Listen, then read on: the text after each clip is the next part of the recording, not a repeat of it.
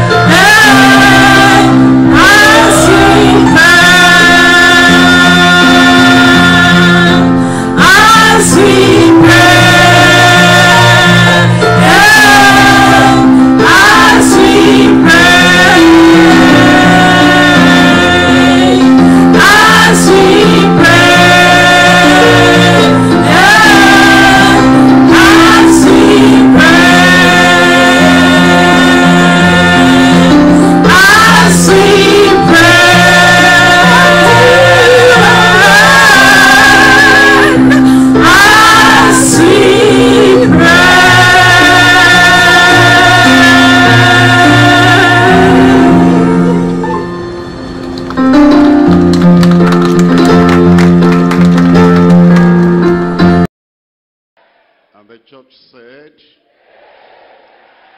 I welcome everyone to our Bible study tonight in Jesus' name. For those who are coming for the first time, it's going to be a memorable time in your life in Jesus' name. And for our pastors, our leaders, our workers, our members who have been coming before, I pray that the Spirit will open your eyes of understanding. And you'll see everything that belongs to you in the Word in Jesus' name. The Lord will bless everyone tonight. Father, we thank you for our Bible study. Thank you for bringing us together. We thank you because you are a great God, a mighty God, a glorious one, a majestic one. And we're asking, oh Lord, that tonight you open the pages of the scriptures to every heart in Jesus' name. We're asking, Lord, that you turn every life around. That there will be something that will happen of great, tremendous benefit in every heart, in every life, in every family in Jesus' name. Bless the young and bless the old. The men and the women, the brothers and the sisters, the leaders and the workers and the members. Oh Lord, bless everyone in Jesus' name. Keep us awake and awaken everything within us, spirit, soul, and body in Jesus' name. Let life in all areas come into everyone. Eternal life, abundant life, spiritual life, a life that makes us really looking into the Word of God and then being prepared for the coming of the Lord. We thank you because we know you have answered. In Jesus' name we pray. We're coming to John chapter 11. We've been studying the Gospel according to St. John, and we've been studying from chapter 1. Now we come to the concluding verses of chapter 11. And in chapter 11, I'm looking at it from verse 39. Jesus said, "Take ye away the stone." Martha, the sister of him that was dead, says unto him, "Lord, by this time he stinketh, for he had been dead 4 days." Jesus says unto her, "Said I not unto thee, that if thou wouldest believe, that thou shouldest see the glory of God?"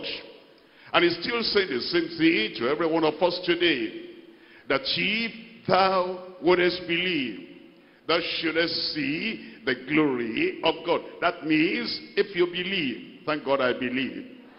And as you believe, it says that faith in believing the Lord will lead to you seeing the glory of God. Verse 41, then they took away the stone from the place where the dead was laid. And Jesus lifted up his eyes and said, "Father, I thank thee that thou hast heard me." Understand? He had not even asked. He has not even prayed. He has not even made the request. But he knew that the Father will listen to him and will hear him. He always did the thing that pleased the Father. And the Father also will always respond to him in a pleasing way. And so before he prayed, before he made the decree, before he made the proclamation that Lazarus should come forth, he said, "Father, I thank thee already, because thou hast heard me." Look at verse 42. "And I knew that thou hearest me." How often? Always. Every prayer of Jesus is always answered. And when he comes to live in your heart, and he reigns in your heart, and you give him the chance to reign without a rival in your life, the time will come when every prayer of yours will be answered in Jesus' name. Verse 42, "And I knew that thou hearest me always, but because of the people which stand by, I said it, that they may believe that thou hast sent me." And when he had thus spoken, he cried with a loud voice, everybody, "Lazarus, come forth." And he that was dead came forth. He had to come forth. The word of Christ must be fulfilled. And whatever it is, the stone that is rolled over the grave, and whatever it is in your life the word of Christ must be fulfilled. Tonight it will be fulfilled. This year, before the year runs out, everything the Lord has promised you, and you have said, oh Lord, you promised me this, you promised me this, and you told me more and more at the beginning of the year. The year is coming to an end. The Lord is going to fulfill his word for you. And so the Bible says very clearly here that Lazarus actually came forth. He that was dead came forth, bound hand and foot, with clothes, grave clothes, and his face was bound about with a napkin. Jesus says unto them, loose him and let him go. Looks like God is talking about you tonight. Loose him and let him go. That was a great miracle. And you're going to find out that the miracles of the Lord Jesus Christ actually manifested forth his glory. His glory as the only begotten Son of the Father. The Lord Jesus Christ had been with the Father from all eternity, before the beginning of the world. He had glory with the Father, and the disciples beheld his glory. He did what no other man had ever done. As you look through the Bible, no man has ever done this that Jesus did. Actually, as you look at John, the Gospel according to St. John, the miracles they recorded were special miracles, spectacular miracles, supernatural miracles of things that no other person had done, even before the time of the Lord Jesus Christ. And it will show you and to show me that Jesus Christ actually had glory. And those miracles manifested forth the glory of Christ. Look at chapter 1 of John. John chapter 1, I'm reading from verse 14. And the word became flesh and dwelt among us, and we beheld his glory. You see that from the very beginning of the Gospel of John. He tells us that the reason why this is written is so that you will behold his glory. You'll see that glory tonight.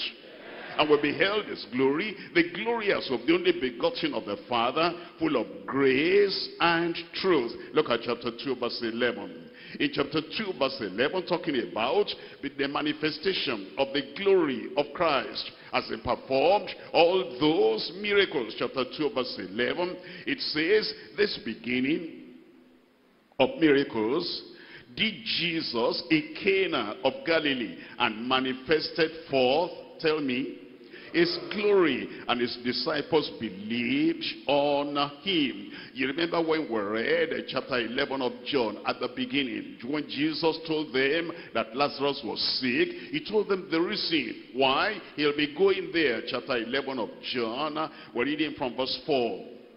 When Jesus had that, he said, this sickness is not unto death, but for the glory of God, that the Son of God might be glorified thereby. That the Son of God, Jesus Christ, the Lord, the Master, that he might be glorified thereby. And so you understand, whatever problem, whatever challenge, whatever crisis may be in your life today, God is going to have glory.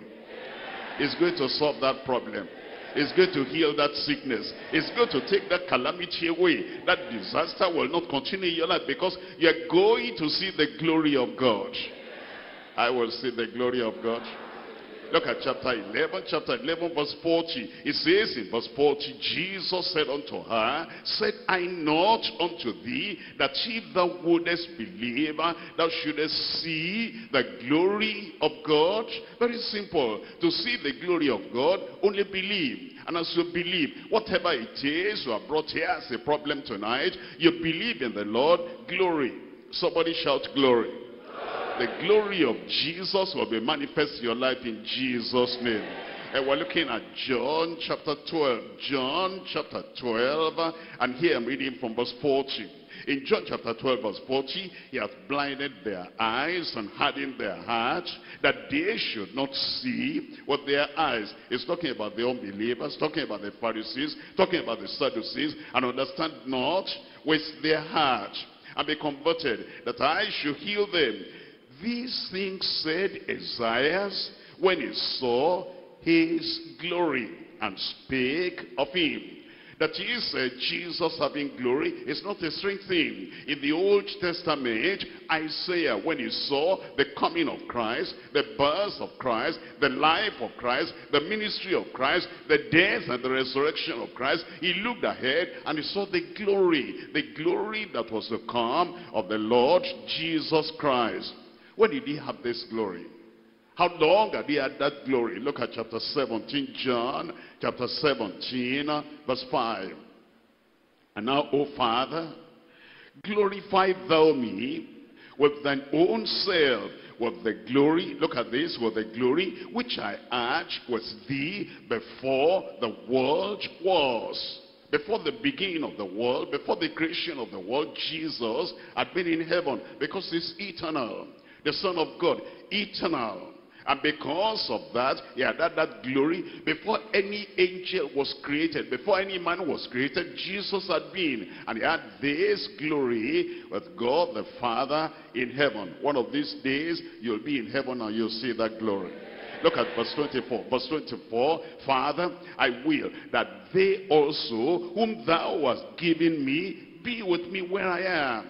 It's talking about the believers getting to heaven. It's talking about the believers after you are saved, you continue with the Lord, and you are sanctified, you are made holy, because without holiness no man shall see the Lord. When you remain like that in the grace of God that brings salvation and teaches us to deny ungodliness and worldly laws and to live soberly in this present world, and then you accept that experience of being redeemed from all iniquity, and you are purified, a peculiar person unto the Lord. When you leave this world, you'll go to heaven. I'm talking to somebody there. I said, when you leave this world in holiness, you'll get to heaven in Jesus' name. And then it says, that they may behold my glory, which thou hast given me, for thou lovedst me before the foundation of the world. You see then that Jesus Christ had glory, and that glory manifested forth. And today, as you come to Christ, and you look at Christ, and you behold Christ in your heart and in your life, you will see that it's going to manifest that glory in your life. It will transform your life. It will change your life, and you'll become like it's a radiant, a glorious life in Jesus' name. In 2 Corinthians chapter 3, I'm reading from verse 18. 2 Corinthians chapter 3, verse 18. But we all, how many of us there? We all. I said, how many of us? Every child of God, if you are born again, every child of God, you have turned away from your sin and you believe on the Lord Jesus Christ. And it says, but we all, with open face, beholding, as in a glass, the glory of the Lord. You see that? You're looking at Christ, you're learning from Christ, and you're beholding his life, and you're beholding his sinless life, his spotless life, his righteous life, and his life that was heavenly. And you're beholding that as in a glass. We are changed into the same image from glory to glory, even as by the Spirit of the Lord. You see what the Lord is saying there? He's saying that when you behold him and you see him, then you're looking at him and looking at him, and you're walking like him, and you want the grace in his life to come into your life. It says that you are going to have glory, and I pray it will happen in your life in Jesus' name. Tonight we're looking at this passage, the manifestation of Christ's glory. The manifestation of Christ's glory. The raising of Lazarus from the dead manifested forth his glory. And it led many to believe on him. The people that were there, and they knew that Lazarus had been dead for 4 days. In fact, was thinking by this time, and Jesus came with all power and authority, and then he gave the decree and the declaration, Lazarus come forth. And they saw Lazarus coming forth, and he said, loose him and let him go. And he released him, and he came alive. Even the sickness that killed him, that sickness was totally healed. When they saw that, they saw his glory, and it brought them to repentance. They saw his glory, it brought them to salvation. You know, today, if you will thoughtfully behold the glory of Christ, if you will think through as you see the work of Christ and the miracle of Christ, it will lead you to a definite decision for Christ. It will lead your salvation. It will lead your transformation. It will lead your sanctification. It will lead to the rededication of your life unto the Lord. When you behold his glory, and when you behold his majesty, and you see the great work he has done, it will lead you to full, complete, entire, unwavering obedience to him as the Lord of glory. You see, there are many people, they have not thought about Jesus Christ as the Lord of glory. They just say, it's my Savior. It's more than that. They just say, it's my Lord. It's more than that. It's the very Lord of glory. Look at 1 Corinthians chapter 2. 1 Corinthians chapter 2, and see Jesus referred to as the Lord of glory. The Heavenly Father is a God of glory. And Jesus Christ is the Lord of glory, the King of glory. 1 Corinthians chapter 2, I'm reading from verse 7. It says, from verse 7, it says, but we speak the wisdom of God in a mystery, even the hidden wisdom which God ordained before the world unto our glory. Look at verse 8. It says, which none of the princes of this world knew. For had they known it, they would not have crucified, tell me, the Lord of glory. They crucified him because they were ignorant. They crucified him because they did not know. They did not know that he was the Lord of glory. And he's still the Lord of glory. And when he enters your life, when he comes to your life, he'll bring glory into your life. He'll bring majesty into your life. He'll bring honor into your life in Jesus' name. Christ is the Lord of glory. And the miracles he performed shone forth the glory of the Lord. Is the Lord of glory. James chapter 2. I'm reading from verse 1. James chapter 2, we're looking at verse 1. It says, my brethren, have not the faith of our Lord Jesus Christ, the Lord of glory, with respect of persons. It says you have faith in the Lord. Remember, it's the Lord of glory. There's not going to be any partiality in your life. You're going to live a life that brings glory to God because you're serving the Lord of glory. As I said, as we look at this passage in John chapter 11 today, the topic is the manifestation of Christ's glory. The manifestation of Christ's glory. We're dividing the message to three parts. Number one, the preparation. The preparation. You see, before that glory came, he gave them instruction. He gave them a commandment. He said, this is what you have to do. And you need to know that in your life, that miracle is coming in your life.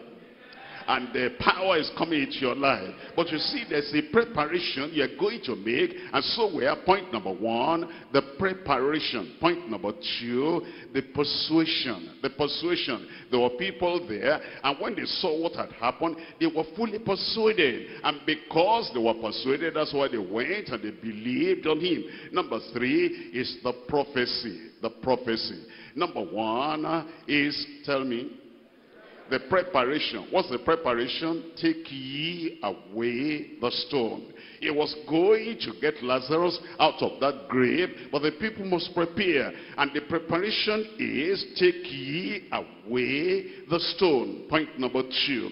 The persuasion. Trust absolutely in the Savior. Trust absolutely in the Savior. You are not trusting him partially. You are not trusting him half-heartedly. You are not trusting him without, almost like you're sleeping and you're slumbering. No, you're trusting him. You're believing in him. You're having confidence in him absolutely, completely. The persuasion, trust absolutely in the Savior. Point number three, the prophecy, truth announced for all sinners. Truth announced for all sinners. We're coming to number one now, and this is the preparation. Remember now that Jesus was about to manifest forth his glory. His glory in the life of Lazarus that was dead. His glory in the family of Mary and Martha who had lost their brother. His glory in Bethany, in that village, in that city where everybody was mourning because that was a popular, well-known family. He was going to manifest forth his glory near Jerusalem, just 2 miles to Jerusalem. He was going to manifest his glory in the land of Israel. But then there must be a preparation. I believe you are getting prepared yourself. I said, I believe you are getting prepared yourself. Because he's going to manifest his glory in your life too. And in your family. In your soul. In your spirit. But it's a preparation to make, and it's a preparation of taking away the stone. Look at chapter 11, John chapter 11, reading from verse 39. John chapter 11, verse 39. Jesus said, take ye away the stone. Martha, the sister of him that was dead, said unto him, Lord, by this time he stinketh, for he had been dead 4 days. And then we're told in verse 40, Jesus says unto her, said not I unto thee, that thou wouldest, if thou wouldest believe, thou shouldest see the glory of God? Martha, just obey. Just obey. Is the way, God's way to a miracle. Just obey, is the way, God's way to supernatural manifestation. Just obey, just obey. There's no other way but this. Just obey. Didn't I tell you that if you will obey and if you believe, you'll see the glory of God? Look at verse 41. Then they took away the stone from the place where the dead was laid. Thank God they obeyed. I said, thank God they obeyed. Thank God you are going to obey the Lord. Take ye away the stone. What does that mean for you and for me? What's he telling us? To take away. If you're going to see the manifestation of the glory of God, what are you going to take away? It tells us very clearly, as they were to take away the stone, there's something we are to take away. Look at this in Jeremiah chapter 4, verse 4. Jeremiah chapter 4, looking at verse 4, it says, circumcise yourselves to the Lord, and take away the foreskin of your heart, ye men of Judah and inhabitants of Jerusalem, lest my fury come forth like fire and burn, that none can quench it because of the evil of your doings. You see, these people were sinners. They were Israelites, religious people, but they were living in sin. And the Lord said, there is something blocking the glory of God in your life. There's something that is blocking the majesty of God, the miracle of God, the power of God in your life. And it is this stiff neck, it is this rebellion, it is this disobedience, it is your transgression. And so take away the foreskin of your heart, ye men of Judah and the inhabitants of Jerusalem. Come to Ezekiel chapter 11. Ezekiel chapter 11. And you see the prophet is saying the same thing. Take away the stone. There's something to take away. We're looking at Ezekiel chapter 11 and verse 18. Ezekiel 11. What verse are you looking for there? Verse 18. And they shall come thither. Look at this. And shall, look at this. And shall take away all the detestable things thereof, and all the abominations thereof from thence. You see, that's how a miracle happens. There are many people that are saying, I've never seen a miracle, I've never seen the sick healed, I've never seen the supernatural, I've never seen the glory. You are here tonight, you will see. But you know, there's a preparation to be made. And the preparation is, take away the stone. It says, all detestable things in your life, all things that God detests, he hates. It says that should not be there. It says take that away, and then God is going to do something. Look at verse 19. And I will give them one heart, and I will put a new spirit within you. Look at this one. And I will take the stony heart out of their flesh, and will give them an heart of flesh. That is, they will do the first part all the things that are defiling, all the things that are detestable, all the things that are abominable, they themselves, they'll take all that away. And then it says, I'll work the miracle, I'll do something they cannot do. I will take the stony heart out of their flesh. I'll give them the heart of flesh. We're looking at Ezekiel chapter 36. Ezekiel chapter 36, and I'm reading from verse 25. There's a preparation to make for you to see the glory of God. You take away the stone. You take away all the detestable things. You take away all the transgressions. You take away all the abominations from your life. You turn away from them so that you can be cleansed, you can be washed by the blood of Jesus Christ. Look at this in chapter 36 and verse 25. Then will I sprinkle clean water upon you, and you shall be clean. Somebody there, and you shall be clean. You know, the Lord can clean up your heart and clean up your soul, clean up your spirit, clean up your thoughts, and clean up your past, that you become totally new. You become a new creature in Christ. And when you become a new creature in Christ like that, get ready, get ready. Great glory is coming upon your life. It says, then will I sprinkle clean water upon you, and ye shall be clean from all your filthiness. How much of the filthiness is he going to take away? All. And from all your idols, how many idols will he take away? All your idols will I cleanse you. A new heart also will I give you, and a new spirit will I put within you, and I will,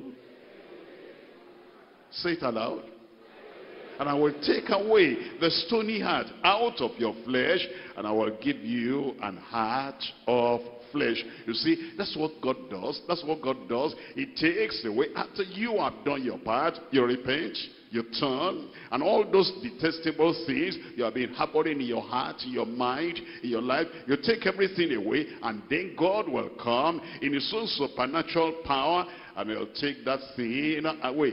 You know, as the New Testament talks about it, it says it in a plain language you cannot miss. Look at 1 John chapter 3 verse 5. 1 John chapter 3, we're reading from verse 5. It says, and ye know that he was manifested to take away our sins, and in him is no sin. You see what God wants to do when he prepares you. You see many people, they go to an assembly, they go to a fellowship, they go to a church, they go to a denomination, but they do not understand. They say, I don't know why God is not blessing me. I don't know why God is not working miracle. I don't know why God is not fulfilling his promise. Because they didn't take away the stone. Because Jesus is interested in your life. Behold the Lamb of God that taketh away the sin of the world. He wants that sin to be taken away. If there's any immorality there, if there's any defilement there, if there's any abomination there, if there's any idol there, if there's any fraud there, he wants that to be taken away. And when you report it to the Lord, you say, Lord, I know I'm dirty, I know I'm sinful, I know I've not done the right thing, help me. And you repent, and you believe on the Lord Jesus Christ, he will take your sins away. Look at that verse 5 again. And ye know, you ought to know this, that he was manifested to take away our sins, and in him is no sin. Whosoever abideth in him sinneth not. Whosoever abideth in him sinneth not. Whosoever sinneth has not seen him, neither known him. He has not seen him working the miracle of conversion, miracle of salvation, and miracle of transformation, because he has not taken the stone away. Then it says, little children, let no man deceive you. He that doeth righteousness is righteous, even as he is righteous. He that committeth sin, tell me. See, he has not taken away the stone. He has not prepared for the glory of God, for the manifestation of the power of God to be manifested in his life.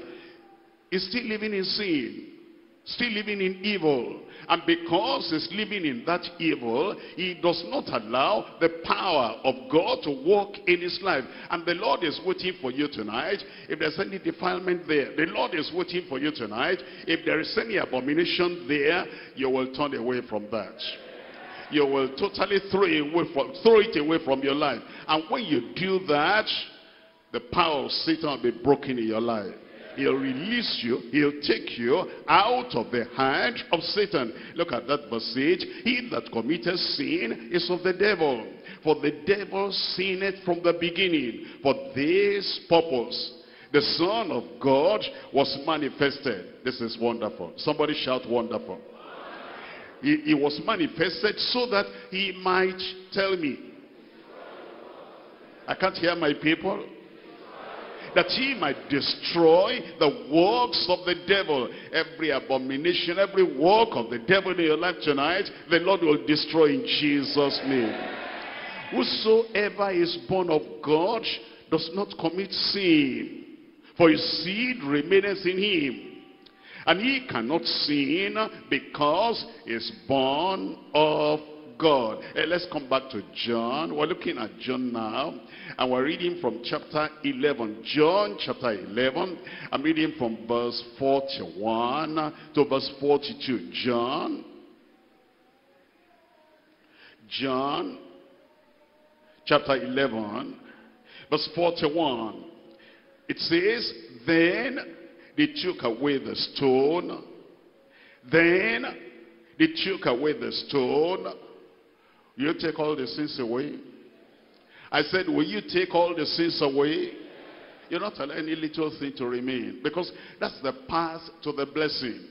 Instead of saying, it's thinking right now, it's been dead 4 days, and nobody has ever raised up anybody like this that have been dead 4 days. They didn't argue anymore. Thank God you'll not argue. They didn't doubt anymore. Thank God you'll not doubt. They surrendered their will. They surrendered their opinions. They surrendered everything to the Lord. And it says, and they took away the stone from the place where the dead was laid. Jesus lifted up his eyes and said, Father, I thank thee that thou hast heard me. I thank thee that thou hast heard me. He prayed with confidence. He spoke to that grave with confidence. He raised up Lazarus because he came with the confidence of the very Son of God.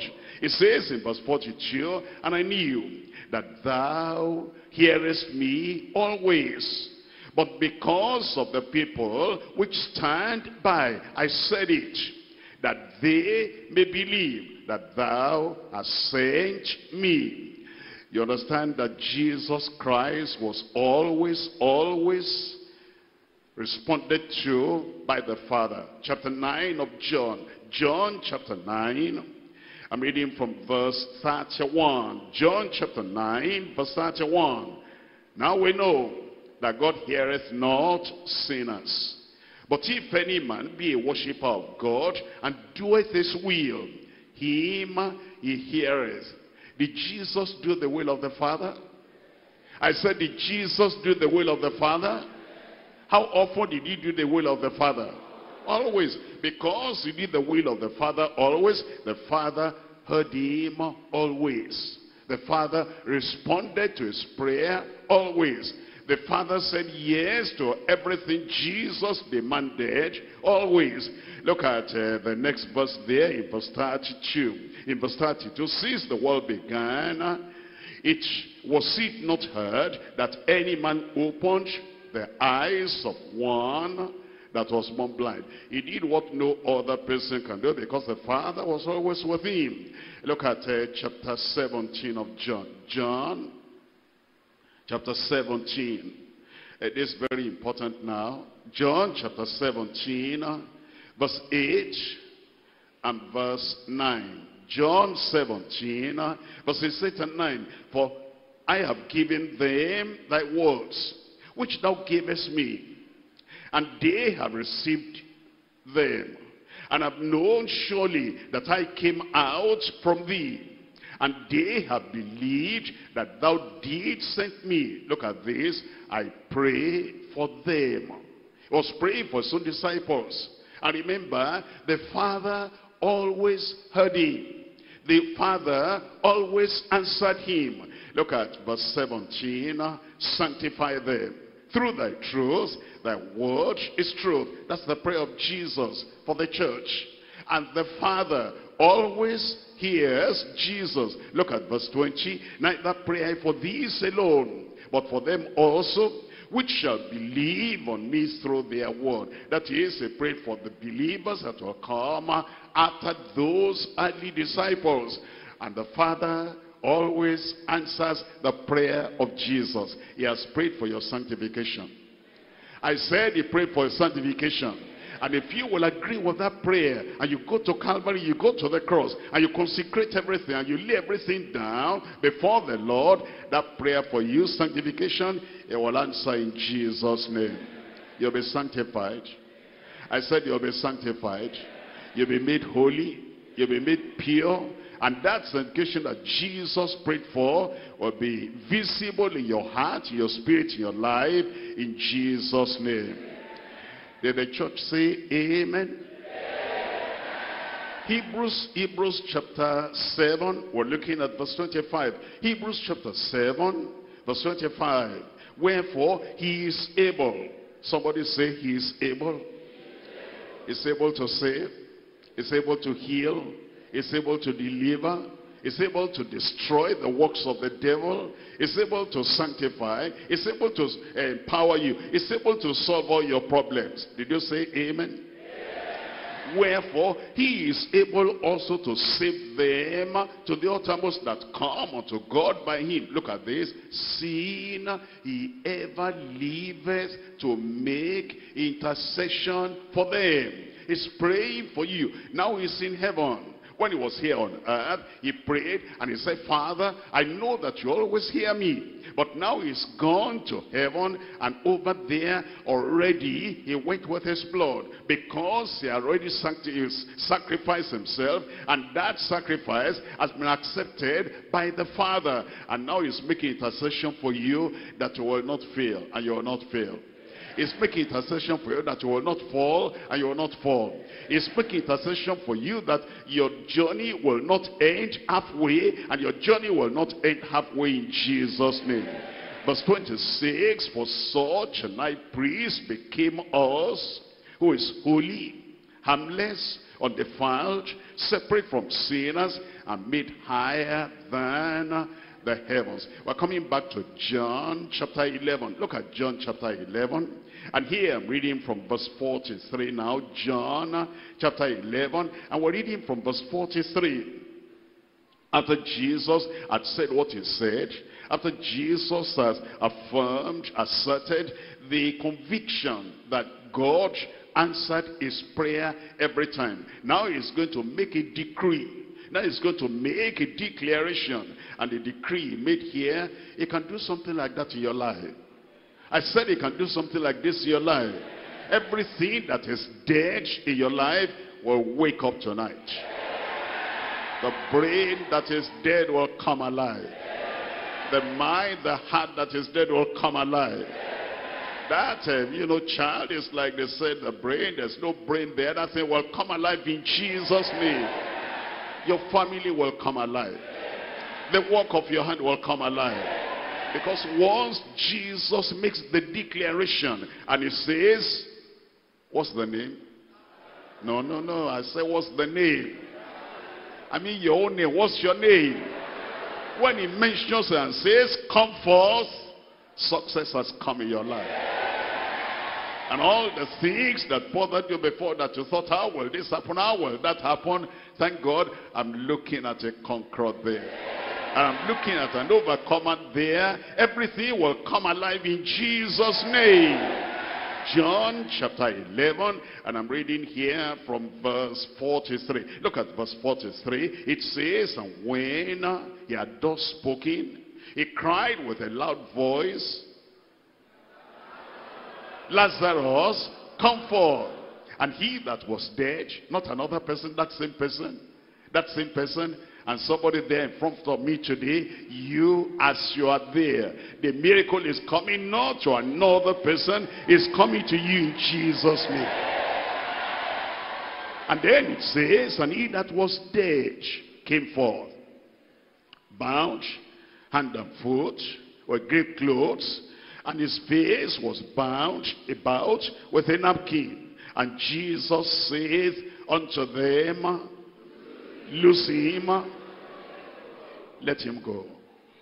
Every bondage you brought to the church, the Lord has told us ministers, loose him, let him go. Every incurable disease you brought, the Lord has commanded us. He's given us the anointing that breaks the yoke. And he has said, he has said, you're free. I'm looking at the free person there. You're free in Jesus' name. Loose him, let him go. You know, before I pass over that, one day is coming that Jesus will say this, not just to Lazarus, he'll say to all believers who have died in their grave. In a twinkling of an eye, in a moment, the voice will come from heaven, come forth, and the church will come forth. There's going to be a resurrection, and then we which are alive, we're going to be changed. In 1 Corinthians chapter 15, 1 Corinthians chapter 15, reading from verse 51, the day is coming very soon. I will be part of this. I said I will be part of this. In 1 Corinthians chapter 15, verse 51, behold, I show you a mystery. We shall not all sleep, but we shall all be changed. In a moment, in the twinkling of an eye, in the last trump, for the trumpet shall sound, and the dead shall be raised incorruptible, and we shall be changed. Are you part of that? And we shall be changed. 1 Thessalonians chapter 4. We're reading from verse 13. 1 Thessalonians chapter 4, verse 13. But I will not have you to be ignorant, brethren, concerning them which are asleep, that ye sorrow not, even as others which have no hope. For if we believe, any believer there tonight? If we believe that Christ died and rose again, even so them also which sleep in Jesus will God bring with him. Look at this, verse 15. For this will say unto you by the word of the Lord, that we which are alive and remain unto the coming of the Lord is coming. We shall not prevent or hinder them which are asleep. For the Lord himself shall descend from heaven with a shout, with the voice of the archangel, and the trump of God. And the dead in Christ shall rise first. Then those who are rapturable, then those who are saved, then those who are sanctified, then we which are alive and remain shall be caught up together with them in the clouds to meet the Lord in the air. So shall we ever be with the Lord. Will you be there? Thank God you'll be there. Wherefore comfort one another with these words. You see there, the Lord is mighty and powerful, majestic and glorious. And once he says, come forth, you're coming forth tonight in Jesus' name. Let's come back to John. Point number 2 now. John chapter 11. The persuasion. John chapter 11. We're looking at verse 45. You see, when Jesus called Lazarus and he came out of the grave, it told those people something, that Jesus is the Lord of glory. is a lot of power. That with Jesus Christ, all things are possible. Think about it yourself. If Jesus will come to that place and Lazarus had been there for 4 days and he was taken already, and Jesus just spoke the word without touching anything, without pulling anything, without pushing anything, without sprinkling candle or whatever, or incense or holy water. He just spoke the word of power, the word of authority, and he said, Lazarus, come forth. And Lazarus came forth. If you were there, you will be saying, if he could do that to Lazarus, I know he can solve my problem. If he could do that, I trust him. If he could do that, I'm going to give my life, I'm going to give everything I have unto him, because I know he's going to manifest that power in my life. Because they were now persuaded. Somebody there tonight, you are persuaded. I said you are persuaded. That's why come to John chapter 11, and we're looking at verse 45. Then many of the Jews which came to Mary and had seen the things which Jesus did, believed on him. They saw and they were persuaded. They saw and they were convinced. They saw and they said, there's no other person that can do this. There's no other Savior. This is the only Savior. The one that can raise the dead. He can raise those who are dead in sins and trespasses. And their lives will turn around. The persuasion came on them. Look at chapter 10 of John. John chapter 10. We're reading from verse 40. And went away again beyond Jordan, into the place where John had first baptized, and there he abode. Look at verse 41. And many resorted unto him and said, John did no miracle, but all things that John spake of this man were true. That's what gave them confidence. That's what gave them persuasion. And that's why now they were going to believe. Look at verse 42. And many believed on him. With what Jesus Christ has done, I'm sure you believe. I said, I'm sure you believe. Come back to that same John chapter 11, and let's look at that verse 45 again. John 11, that verse 45 again, it says, then many of the Jews which came to Mary and had seen the things which Jesus did, believed on him.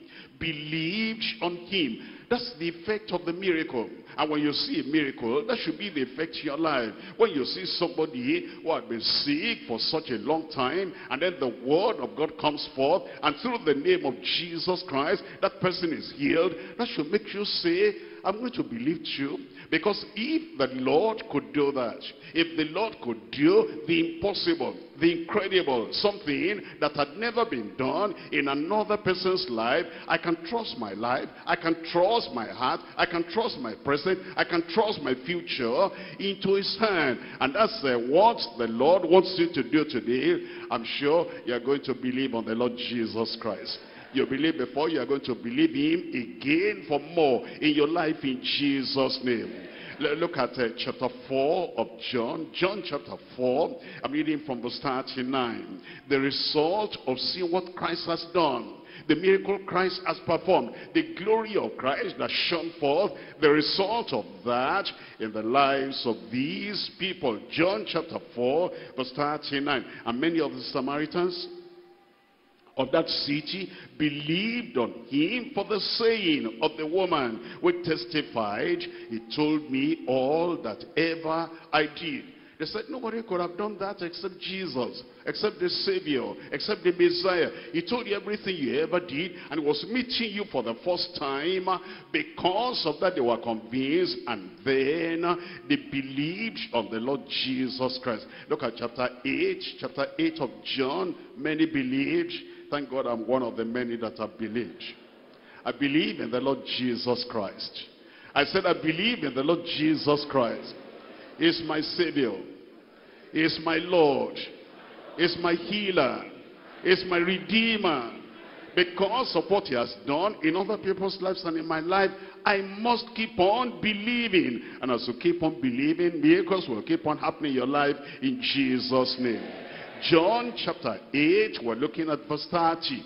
John chapter 8, verse 30. As he spake these words, many believed on him. You see, you will be like an exception if you don't believe. It will be like, maybe the devil has totally put you inside a bag, and then he's put you in a dungeon, and he blinded your eyes, and he stopped your ears, and then you cannot even think at all. Look at all these people in this chapter, they all believed. Many believed on him. In that other chapter, many believed on him. Now it is your turn. Thank God you believe. I said, thank God you believe. Verse 30, as he spake these words, many believed on him. Then said Jesus to those Jews which believed on him, if ye continue in my word, then are ye my disciples indeed. And then it says, and ye shall know the truth, and the truth shall make you free. The truth will make you free. Every bondage taken away in your life. John chapter 12 verse 11. John chapter 12 verse 11. We're following through with the thought that when they saw, they were convinced, they were persuaded, and they believed. John chapter 12 verse 11. Because by reason of him, many of the Jews went away and believed on Jesus. That's the normal consequence. That's the natural consequence. Because they were fully persuaded, so they went and they believed. Thank God, I am persuaded. If you are persuaded, you say it better than that. In Romans, thank God you are persuaded. The Lord will fulfill it in your life in Jesus' name. In Romans chapter 4 verse 21. Romans chapter 4 verse 21. Being fully persuaded, you see that? Not only partially persuaded and not half-heartedly persuaded. It says being fully persuaded that what he had promised, he was able also to perform. He staggered not at the promise of God, even when Christ said, even though he had been there 4 days, I'm going to raise him up because I'm the resurrection and the life. He got there and it happened. And he's here tonight and it is going to happen. I said it's here tonight, it's going to happen. Look at verse 22. And therefore it was imputed to him for righteousness. That is, when he believed like that, the Lord gave that account that is righteousness. Now, it was not written for his sake alone, that it was imputed to him, but for us also, to whom it shall be imputed, if we believe on him that raised up Jesus, our Lord, from the dead, who was delivered for our offenses and was raised again for our justification. And because he's done that for us, we're going to receive in Jesus' name. Let's come back to this John chapter 11. Let's see some other people. These ones, they had another heart. They had another mind. They had a problem. Look at them. John chapter 11. I'm reading from verse 46. From verse 46. And some of them went their ways to the Pharisees and told them what things Jesus had done. The Pharisees at this time were not there. Normally they'll be in places like this, anywhere Jesus was. But because what had happened here is that Mary and Martha were bereaved. And these people came to sympathize with them because of Lazarus who had died. And they were there and they saw the miracle happen. When Jesus said, Lazarus, come forth, he came forth. They were so surprised. And they saw the Pharisees, they were not around. They should have seen this. They should know that this Jesus is the Lord of glory, is the Lord of life, is the resurrection and the life. They should know that this Jesus Christ can do all things. With men, this is impossible, but not with Jesus. It's like God. He can do everything. And so they went to tell the Pharisees. What was the attitude of the Pharisees? Look at this, verse 47. Then gathered the chief priests and the Pharisees a council, a committee, and said, what do we? For this man doeth many miracles. Nobody could deny those miracles. This man doeth many miracles. If we let him thus alone, all men will believe on him. And the Romans shall come and take away both our place and nation. They'll come and they'll take away both our place and our nation. You see what? You know what? They were about their place, protecting their place, protecting their position, protecting their religion. Their hearts were not right with God.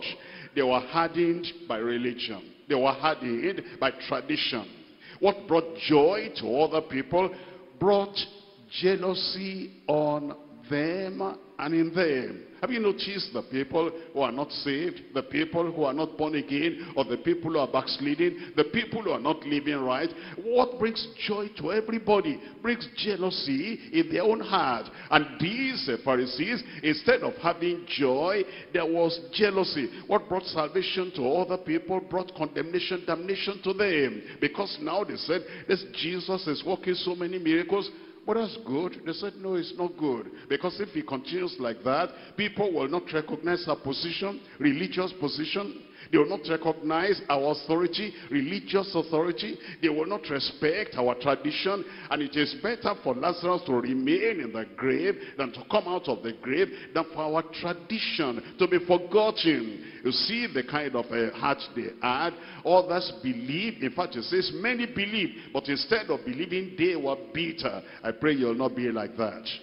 Their hearts were blinded, their eyes were blinded. They became a barrier and barricade, barring them from heaven, from eternal life, from everlasting life, and from eternal peace and rest.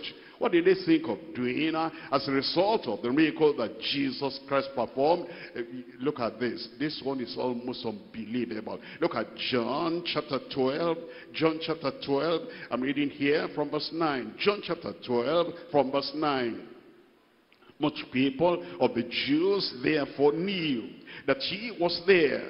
And they came not for Jesus' sake only, but that they might see Lazarus also, whom he had raised from the dead. Look at verse 10. But the chief priests consulted that they might put Lazarus also to death.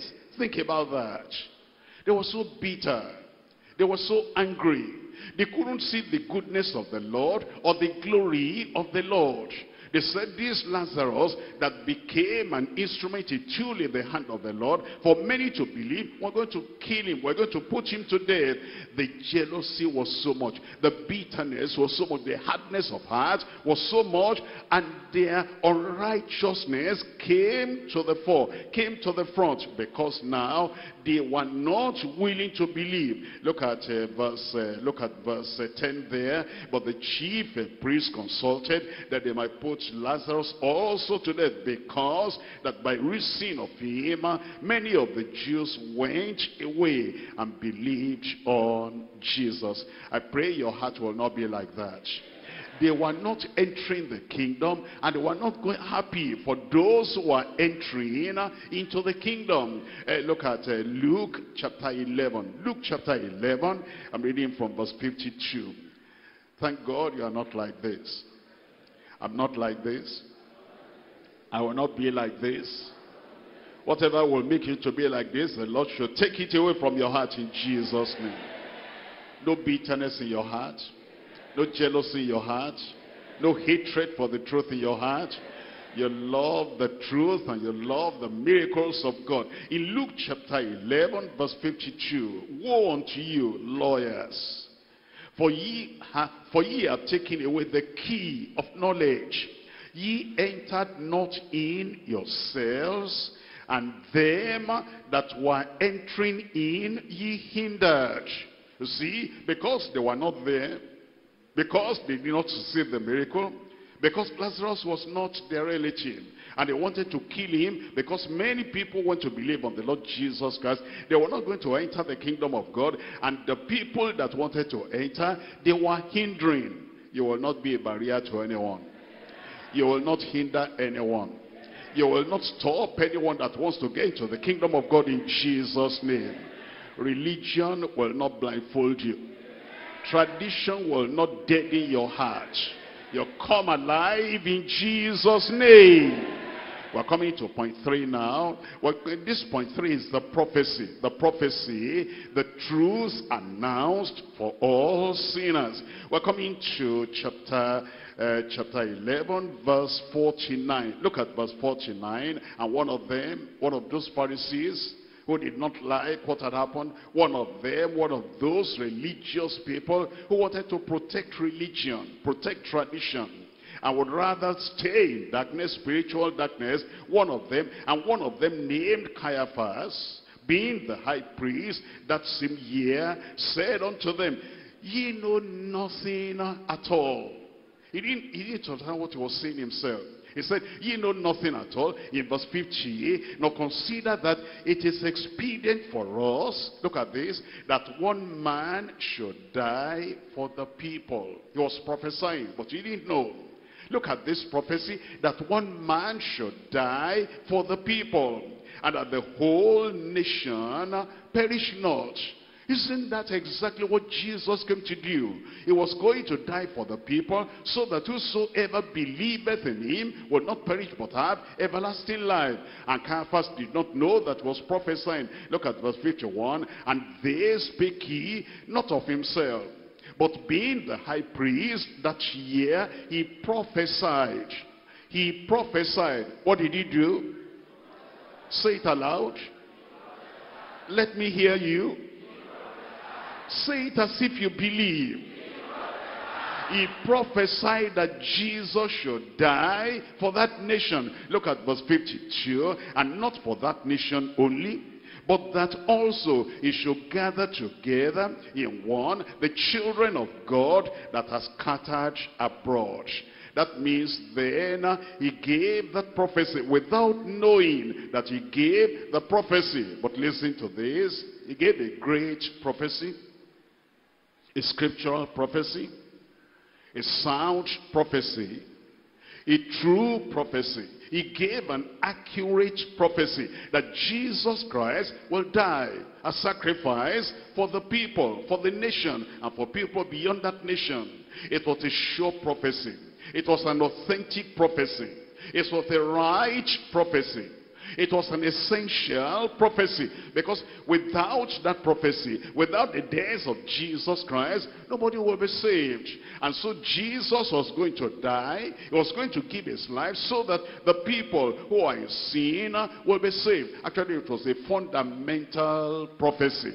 Every other prophecy in the word of God was hanging on the prophecy of Jesus Christ going to the cross, going to Calvary, and going to die. It was a foundational prophecy. It's a prophecy that's a foundation to any other prophecy in the word of God. It was an affirmed prophecy. As we look at it from the Old Testament to the New Testament, it's a prophecy that was affirmed. It was a prophecy that was asserted everywhere in the Bible. But listen to this. He, the high priest who made the prophecy, did not understand the prophecy and did not benefit from the prophecy.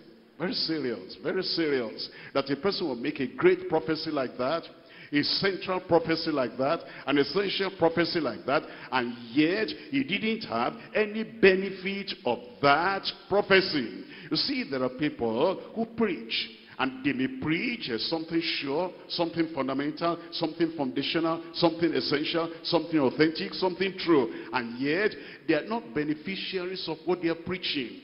They preach salvation, they don't benefit in that salvation. They preach holiness, they don't benefit in that holiness. They preach healing, they don't benefit in that healing. They preach deliverance, they don't benefit in that deliverance. Like Caiaphas, who made the prophecy and yet did not benefit at all. I will be a partaker.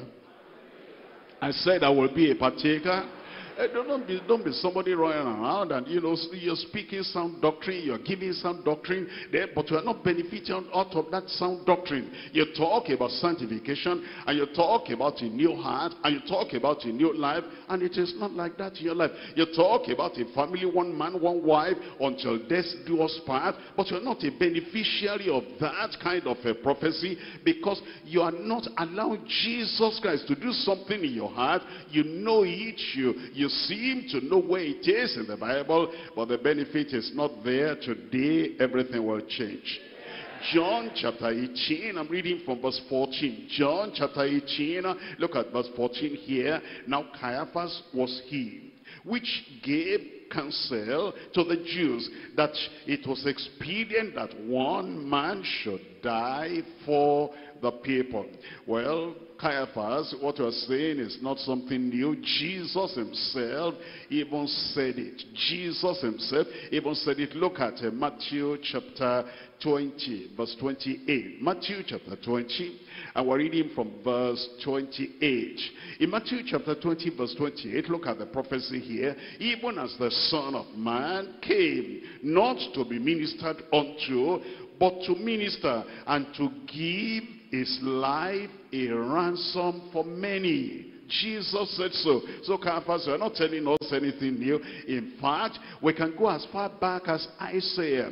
Isaiah chapter 53. And see what Isaiah said, that this one man, the Christ, the Messiah, he was going to give his life for the salvation of many. So what Caiaphas said, it was true, although he himself was not a truthful person. In Isaiah chapter 53, I'm reading from verse 4. Surely he has borne our griefs. He'll bear your griefs, and carried our sorrows, carry all your sorrows away. Yet we did esteem him stricken, smitten of God, and afflicted. But he was wounded for our transgressions. He was bruised for our iniquities. The chastisement of our peace was upon him. And with his stripes, we're healed. All we like sheep have gone astray. We have turned everyone to his own way, and the Lord has laid on him the iniquity of us all. The Lord has laid on him the iniquity of us all. And we're coming to the New Testament. We're looking at Romans chapter 5, verse 6. Romans chapter 5, and we're reading from verse 6. You see that this prophecy of Caiaphas is something that, you know, the Bible knows about, but it was strange for Caiaphas to have prophesied like that and not to have any benefit of it. Everything you are hearing tonight, you'll be a beneficiary. You'll be a partaker in Jesus' name. Look at Romans chapter 5, verse 6. Romans chapter 5, verse 6. It's saying, for when we were yet without strength, in due time, what happened? Christ died for the ungodly. That's what Caiaphas was saying, that Jesus was going to die. He was going to die for the people. Look at this, verse 8. But God commendeth his love toward us, in that while we were yet sinners, tell me, Christ died for us. That's what Christ has done. He has died for you. I said he has died for you. You'll be a beneficiary. You'll be a partaker. Caiaphas could not partake of it. Caiaphas could not taste of that salvation. But thank God, salvation is available for everyone here today. He will cleanse your heart. He will change your life. He will give you eternal life.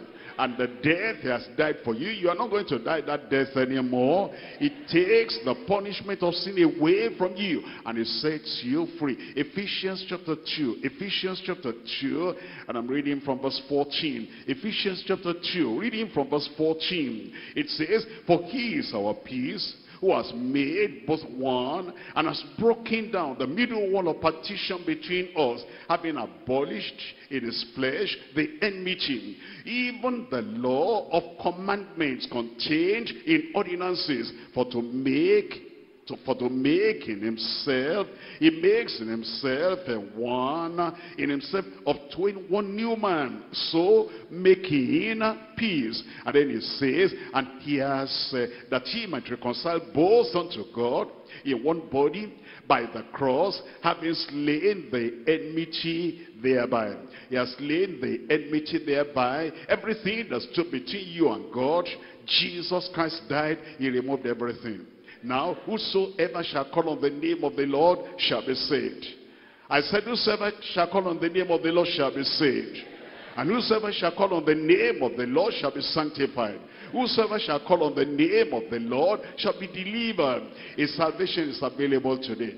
His deliverance is available today. His sanctification, his holiness, his very nature is available today. He'll do it for everyone that calls upon him in Jesus' name.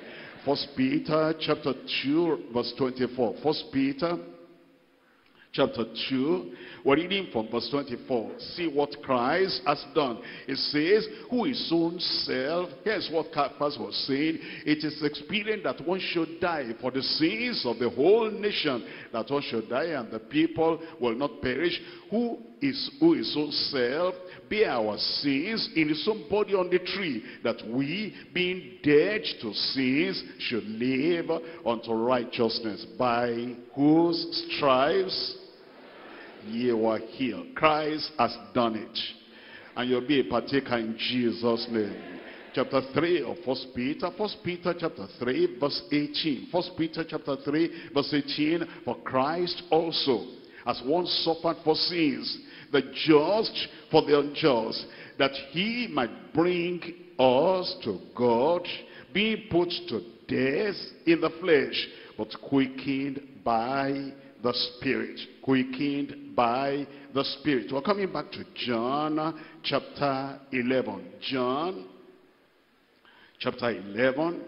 Now we read from verse 54. See what happened to these people. Because of their conspiracy and because of their unbelief, they drove Jesus away from them. You will not drive Jesus away from you. The Prince of Life, the Lord of glory, and the God of majesty, they drove him away from their midst. Look at it from verse 24. And Jesus therefore walked no more openly among the Jews, but he went thence unto a country near to the wilderness, into a city called Ephraim, and there continued with his disciples. But you know what? Everywhere he went, his disciples followed him. They said, we're not going to leave you, and you will not leave Christ. I said, you will not leave Christ. Caiaphas might be negative, you are not going to be negative. The Jews might be plotting, having a conspiracy. You are not going to join their conspiracy in Jesus' name. He led them. But the good thing and the beautiful thing is that the disciples continued with him. I will continue. I said, I will continue. Caiaphas will not intimidate you. The Pharisees will not intimidate you. The opposers will not intimidate you. Where Jesus is, there is where you will be. If you are with him here on earth, you can tell. When you leave this world, you'll be with him forever in Jesus' name. Look at Luke chapter 22. Luke chapter 22. We're reading from verse 28. Luke chapter 22. And we're reading from verse 28. It tells us here in verse 28, they continued with him. They continued. What a beautiful thing. What a wonderful thing, that as you give your life to the Lord Jesus Christ, and then trials will come, temptation will come, difficulties will come, Caiaphas will be opposed to, you know, what decision you have taken. Religious people are going to be opposed to what you have done, but you say, I will still continue. I said, I will still continue. My people are tired now. You will continue in Jesus' name. In Luke chapter 22 verse 28, it says, ye are they which have continued with me in my temptations, in my trials, in my opposition. When the Jews did not believe, you, my disciples, who have continued with me. Verse 29, and I appoint unto you a kingdom, as my Father has appointed me, that ye may eat and drink at my table in my kingdom, and sit on the thrones judging the 12 tribes of Israel. Thank God I will be there. 1 John chapter 2, continue.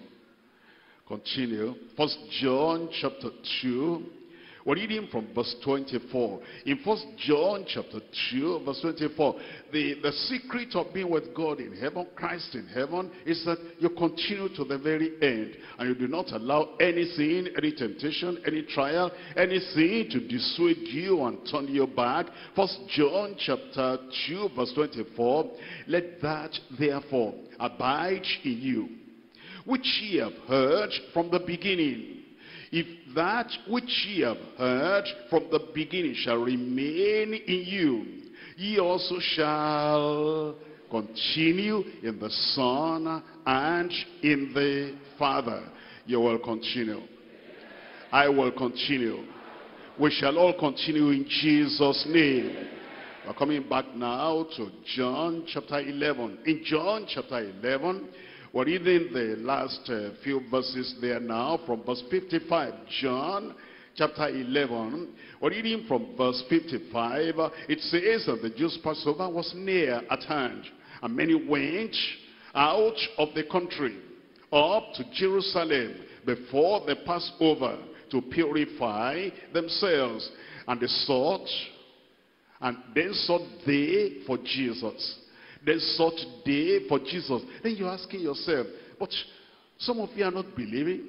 Some of you are following Pharisees. Some of you are following the Sadducees. Why is it you are seeking for Jesus? There was not, some of them were not seeking for the right reason, but I will seek the Lord aright. I said I will seek the Lord aright. They sought for Jesus, and they spake among themselves as they stood in the temple. What think ye? That ye will not come to the feast? Now both the chief priests and the Pharisees had given a commandment that if any man knew where he were, he should show it, that they might take him. Those who are unbelievers, and because they were unbelievers, that's why they said what they said, and they did what they did. But thank God we are here not to oppose Jesus. Am I right? Not to criticize Jesus. Am I right? We're here to believe. I say we're here to believe. I am here to believe. I am here to receive.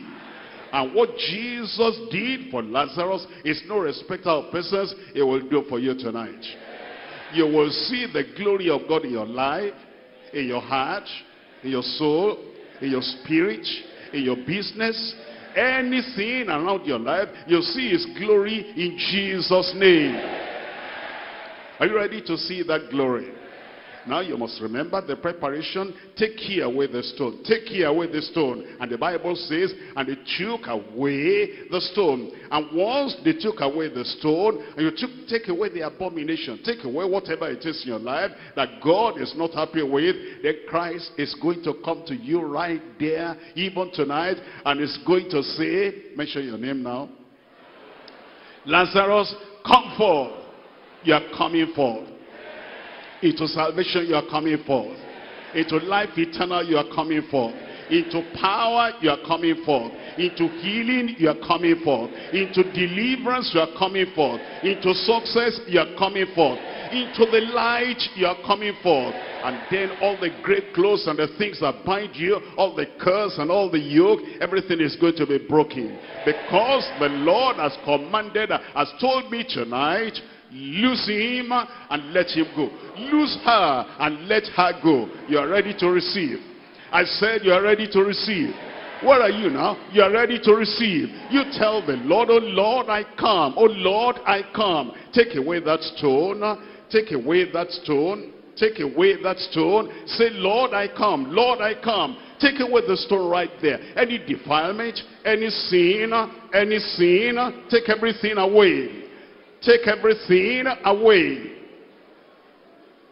Take everything away and say, Lord, I come. Lord, I come. Take that thing away right there. Take that thing away right there. Any abomination there, any secret sin there, take it away. Take it away. Confess it to the Lord. Repent of it and say, Lord, here I come. Abomination, I take that away. Defilement, I take that away. All the anger, I take that away. All the criticism, I take that away. All the evil, I take that away. I'm not going to allow any sin to block my way. I'm not going to allow any tradition to block my way. I'm not going to allow any religion to block my way. Take it away. Take it away. Take it away. And as you take it away, the Lord is going to speak power into your life tonight. It's going to speak authority into your life tonight. It's going to speak salvation, salvation, salvation into your life tonight. You'll never forget today. You'll never forget today the day you came out of your spiritual death and you came into life, eternal life, spiritual life, abundant life, heavenly life. You're coming into that life tonight. Take that stone away. Take that sin away. Take that magic away. Take that occultism away. And take all the lies away. Everything that is blocking the glory of God in your life, take it away, take it away, take it away, take it away. And say, Lord, now I'm ready. Now I'm ready. Let him speak salvation, forgiveness, redemption into your life right there. He'll take your guilt away. He'll take your condemnation away. He will take the stony heart away out of your heart right there. Is there. Where 2 or 3 are gathered in my name, there am I in the midst of them. And if you will just take that stone away, you will see the glory of God. On your wife, you'll see the glory of God. On your husband, you'll see the glory of God. In your family, you'll see the glory of God. In the work of your hand, you'll see the glory of God. In your body, that part of the body that is dead will come alive. It will come alive because Jesus Christ is the same yesterday, today, and forever. Jesus Christ the same yesterday, today, and forever. Jesus Christ the same yesterday, today, and forever. And as he spoke at that time, is he speaking today? As he commanded at that time, is he commanding today? As he decreed at that time, he's still decreeing today. Life is coming. Life is coming to you. Life is coming to you. Power is coming to you. Authority is coming to you. There is anointing here tonight that breaks every yoke. There's anointing here tonight that raises the dead. There's anointing here tonight that heals the sick. There's anointing here tonight that takes all your yokes away. There's anointing here tonight that is going to solve your problem. And then it says, loose him, let him go. Loose him and let him go. Loose him and let him go. It's happening to you. It's happening to you. It's happening to you. It's happening to you. You cannot escape that miracle power tonight. You cannot escape that decree tonight. You cannot escape the solution of your problem tonight. It's doing it right now. It's doing it right now. It's standing by your graveside. Is standing by the mouth of that cave where you are. Is standing by that dungeon where you are. And is going to speak now. Is going to speak now. Is going to mention your name. And is going to call you to come forth.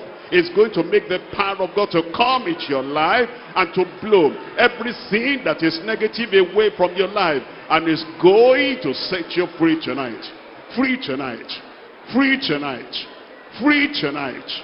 Free tonight, from the top of your head to the tip of your toe. You're going to be free. In your soul, you're going to be free. In your spirit, you're going to be free. He will set you free. All the chains, he'll snap everything. All the bondage, he'll shatter, destroy everything. Set you free. Set you free. Set you free. That's why you came tonight. That's why you came tonight. That's why you came tonight. Because resurrection power is here. Supernatural power is here. And it says, loose him, let him go. Give your life to the Lord. Just hand over everything to the Lord. Lord, I believe. Lord, I believe. Lord, I believe. I'll not be like Caiaphas. Lord, I believe. I'll not be a Pharisee. Lord, I believe. I'll not be an onlooker. Lord, I believe. I'll not be a spectator. Lord, I believe. Lord, I believe. Lord, I believe. I believe the Lord tonight. Hand over your sins unto him. He has died for you. to take all your sins away. And now you're free. Now you're free. Now you're free. He has blotted all the transgressions away. All the guilt he has taken away. Every evil thing he has taken away. And he has set you free. He has set you free. Tell him, I'm free. Tell him, I'm free. Lord, I believe. Lord, I believe. And many believed on him there. And many believed on him there. And many believed on him there. And as many as believe tonight, you receive eternal life. You receive forgiveness of sin. You receive redemption. You receive total freedom. And you receive the salvation of the Lord. Lord, I believe. He died for me, I believe. He took my sins away, I believe. He took my guilt away, I believe. He took all my sorrows away, I believe. And he's taking the curse away. He's taking the yoke away. Lord, I believe. Lord, I believe. Lord, I believe. It happens immediately. The peace of God will come to your heart. The joy of salvation will come to your life. A new life will come. Eternal life will come. Abundant life will come. The supernatural power of the Lord will transfer the very life and the very victory of Jesus into your soul, into your spirit. I believe. I believe. Lord, I believe. And from tonight, things that are negative, all your condemnation is taken away. All the pollution of your sin is taken away. All the guilt is taken away. Damnation is taken away. And it sets you free. It sets you free. It sets you free. Receive it, it's done. Receive it, it's done. Once Jesus said so, the Father confirms it. Heaven confirms it. And the promise is fulfilled in your life.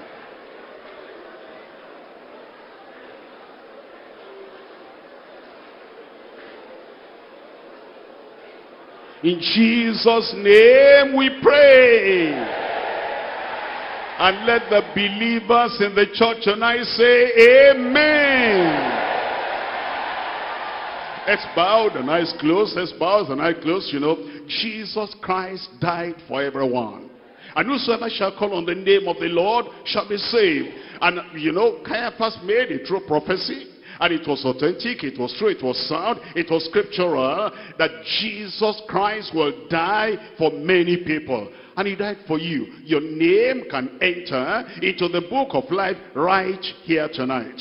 And if there's any sin that has bogged you down, any sin that is defeating your life, any sin that is giving you guilt, giving you condemnation, and you know that if you die in that condition, you cannot get to heaven because no sin will get to heaven with any of us. But forgiveness is available here tonight.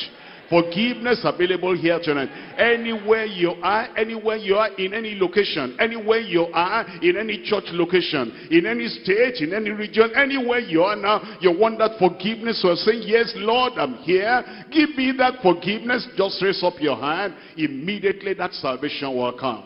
Immediately that freedom will come. Where are you? Where are you? Raise up that hand. Father, in Jesus' name. We thank you, Lord, because whosoever shall call on the name of the Lord shall be saved. All these people here and over there and everywhere that believe you tonight and accept your salvation, grant them your forgiveness, grant them your salvation in Jesus' name. Let darkness vanish away. Let oppression vanish away. Let their condemnation vanish away. Give them that freedom, that redemption, that salvation, that conversion right now in Jesus' name. Let your spirit bear witness in their hearts. They are now children of God. Their names are written in the book of life in heaven. It is done. It is done. It is done. Confirm it in their hearts and their lives in Jesus' name. And somebody said, now any yoke there tonight is the end of that yoke. The termination of that sickness and the terminal end of that oppression And all that thing, you know, they put any kind of you stone there, and they have forgotten. It's like that thing is incurable. Take away that stone tonight. It's the stone of unbelief. Take that away, and let life come. Let life penetrate into that place where you are healing in the dungeon. Healing has come tonight. Deliverance has come tonight. Freedom has come tonight. Every curse is taken away tonight in Jesus' name. Where are you there? You need a miracle. Where are you there? You need a miracle. Father, in Jesus' name, we thank you because you are mightily present here. And the name that cannot fail, the name that will enter into every grave and bring out everyone that is bound inside there, that name of Jesus is here tonight. In the name of Jesus, I speak to every one of you. Sickness, be healed in Jesus' name. Whatever it is, you know, you brought her sickness, the doctor said that, I cancel it right now. Receive your healing in Jesus' name. Deliverance has come. Every yoke in your life is broken in Jesus' name. The anointing that breaks the yoke cannot fail. And therefore, Lord, I pray, every yoke, every oppression, every cause, I remove it from their lives now in Jesus' name.